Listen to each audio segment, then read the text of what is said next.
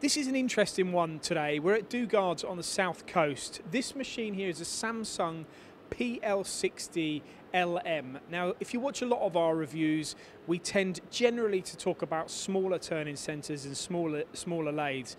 This is completely different. This is an absolute beast of a machine, this is. I'm going to move this control. You can see to start with, actually, that the control moves on this action here.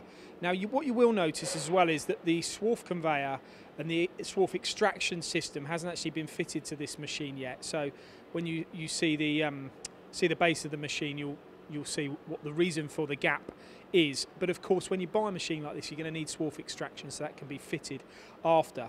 If we move into the machine here, we'll start by looking firstly at this casting, this beefy casting.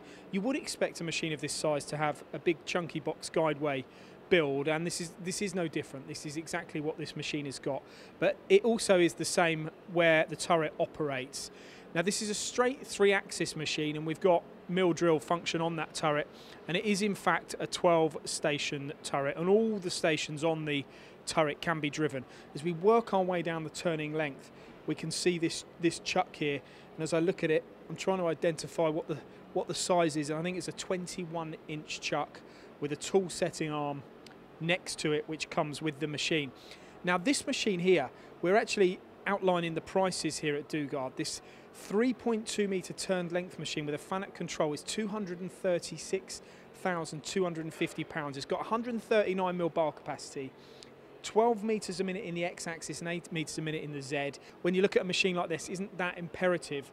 But the spindle speed is, and the power of the spindle, 1500 RPM and 45 kilowatts of spindle power. There's lots of features that come with a machine like the programmable tailstock and the programmable quill. You would need that on a machine like this because you need to support the component.